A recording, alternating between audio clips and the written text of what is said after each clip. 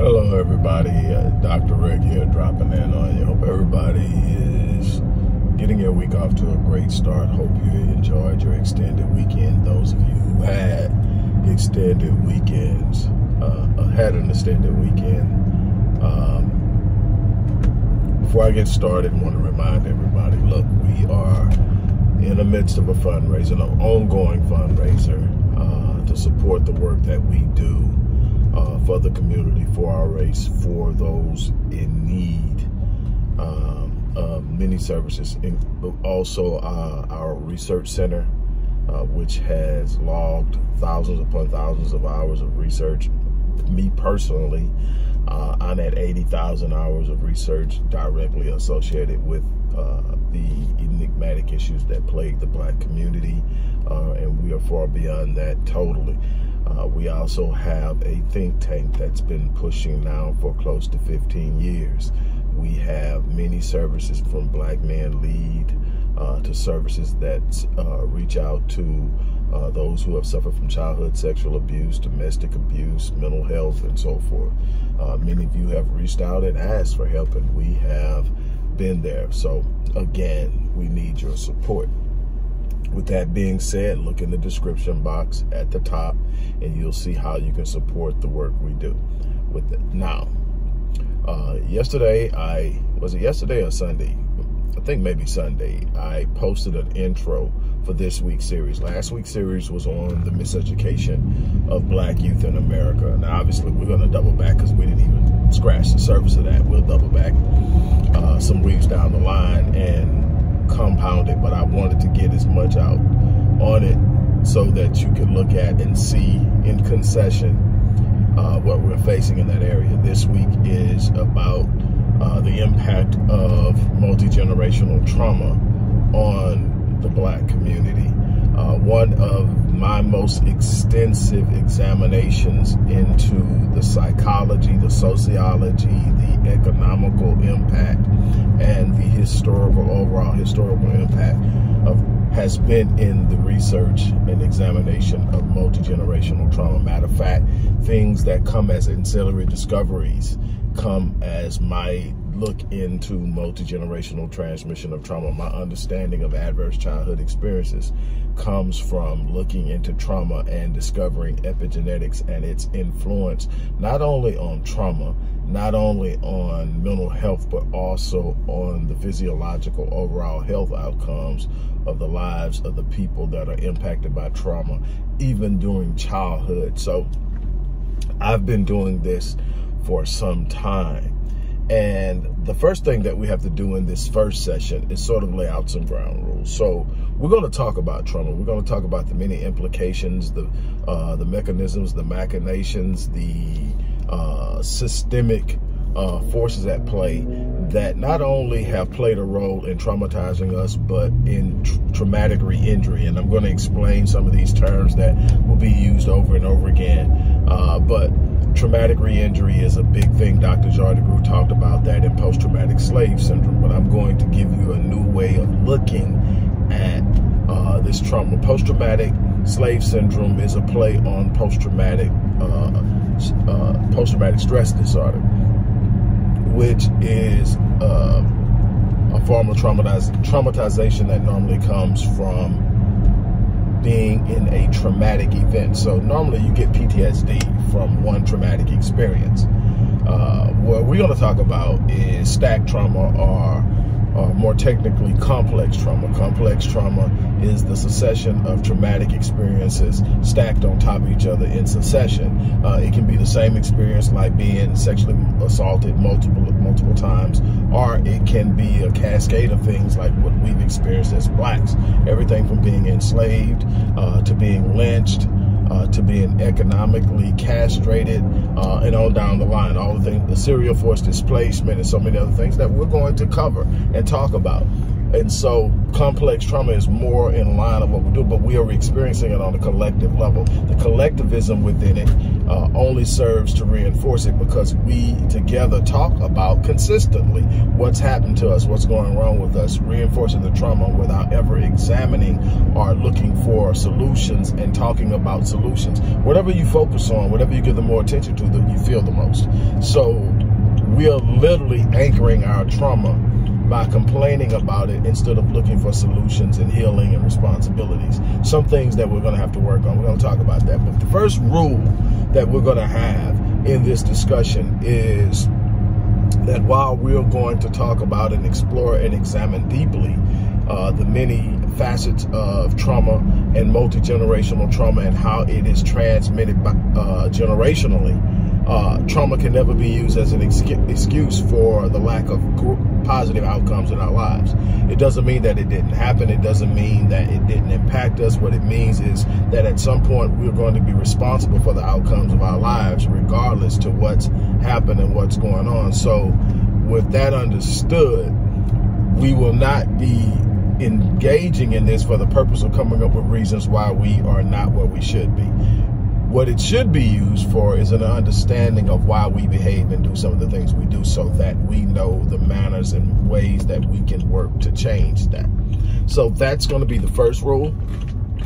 The next rule is this is a positive engagement, an examination of what's possible when we understand. The goal of knowledge is to discover, so that in that discovery you can create outcomes. Now, when you don't do that, when you only look at it for a reason to be divisive, for a reason to sit up and talk about all the things that you can find that's wrong with something, but never looking at how you can fix it, then it stops being an instrument of growth and change, and it starts to become, again, an anchor into an undesirable situation. So again, the goal is discovery for the purpose of awareness, for the purpose of evaluation, and the development of strategies and plans for change. And so that's going to be the ground rules. What we're going to talk about starting tomorrow is the path from slavery to current day. So we're going to talk about everything that's happened from path to slavery today. We're going to talk about how it's impacted us socially, economically, historically, academically, and in the way of our mental health. And then we're going to address how we can systematically and strategically move to change it. My discoveries have been that, and it all started for me with the argument that was being pushed in the 90s that, hey man, it's been 100 years already, get over it. It's been 100, at that time I think 120 years, 130 years, something like that. And it was get over it. And, you know, slavery's over with. And the thing is, you never hear anyone ever telling a Jew to get over the Holocaust. That's been, you know, less than 100 years ago. But you never hear anybody saying that. That's not allowed, and it's not expected. The thing is, it's not about getting over it. It's about understanding it. It's about being aware of it. It's about saying, okay, this is what I am going to do about it. And that's the difference. When I looked into it, the difference between blacks and Jews in how we fared, obviously, number one is they received reparations. Number two, they received support. Number three, people rallied around them. We have consistently been at the negative end of assault, attack, mishandling, misrepresentation, misguidance, and so much more. The thing is, our experience never ended. They keep talking about slavery ended in 1865. But the negative black experience in America didn't end in 1865. We went straight out of slavery into 12 years of Reconstruction. And we're going to talk about what Reconstruction is. They try to put a pretty penny on it, make it sound sweet, but Reconstruction was one of the most dangerous times for blacks in the South ever. Because this was the first 12 years of a period when the lives of blacks didn't have any value because they were no longer property. As a matter of fact, they were viewed as threats because they held the skills. They held the ability and capacity to build. They were the ones being used. So we were a threat, and we were being lynched, killed, mishandled. Then there were black codes. Then there was convict leasing. Then there was redlining. Then there was, in that period and beyond, Jim Crow segregation and what that entailed and what went on, and so many other things along this line. And we haven't even gotten to the civil rights era and all the crazy stuff that went on in there, where we thought we were gaining ground and we were actually being misled, mishandled, and buffered. But we're going to get into all of this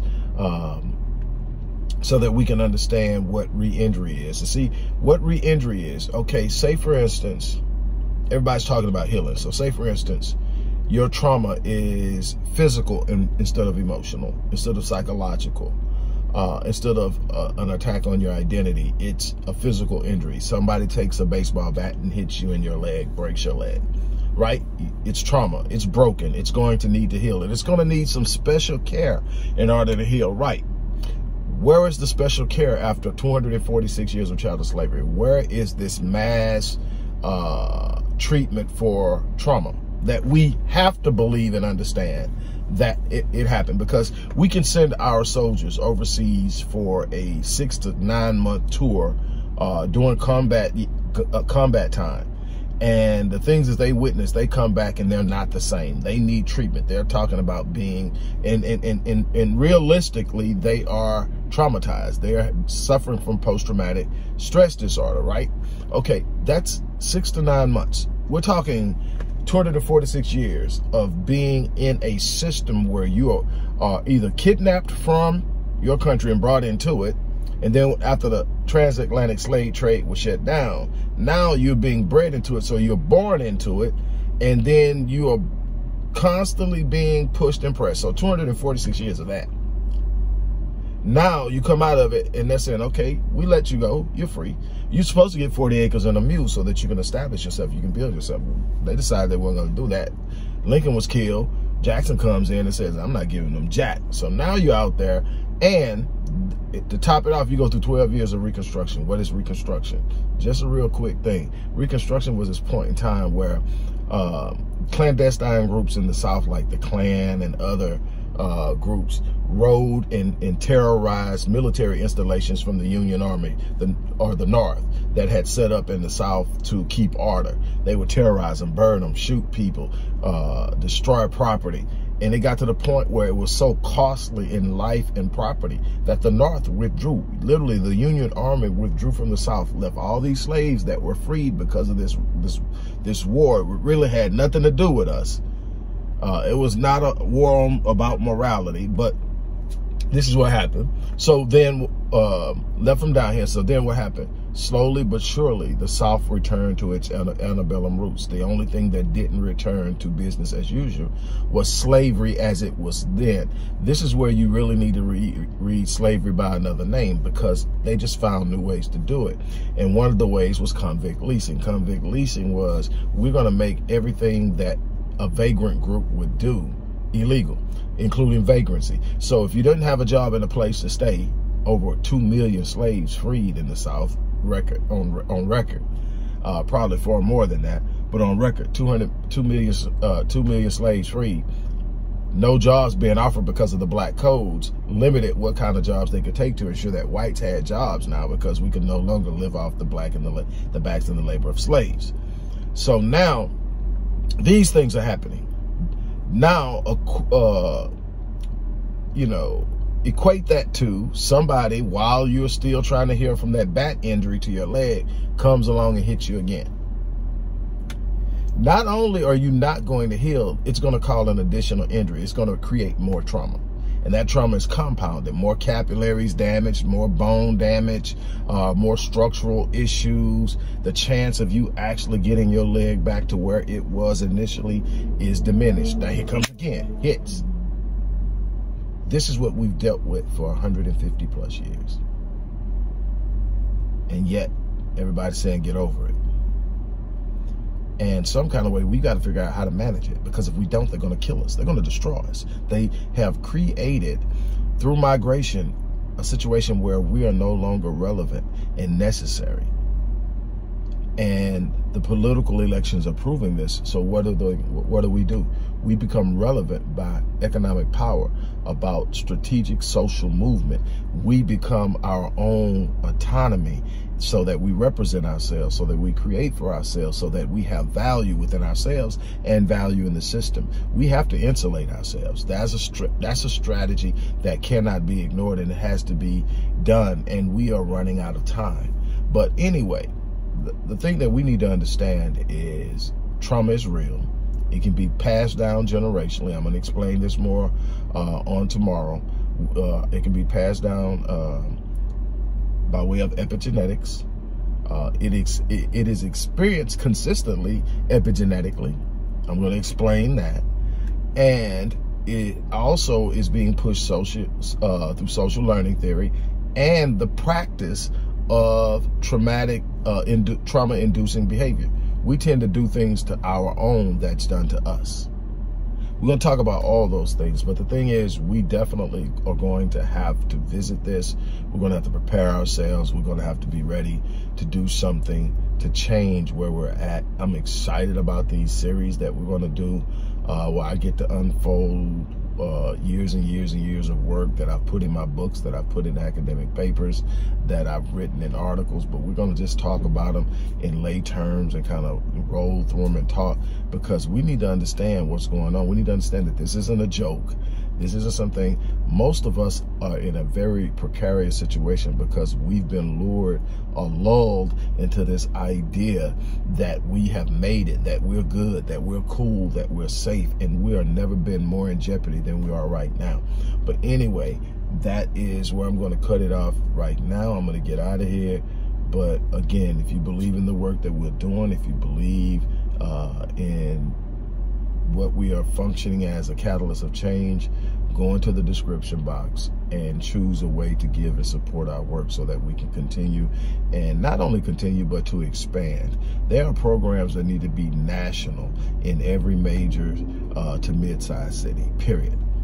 And on that note, I'm going to get out of here. You guys have an unbelievable remainder of your day.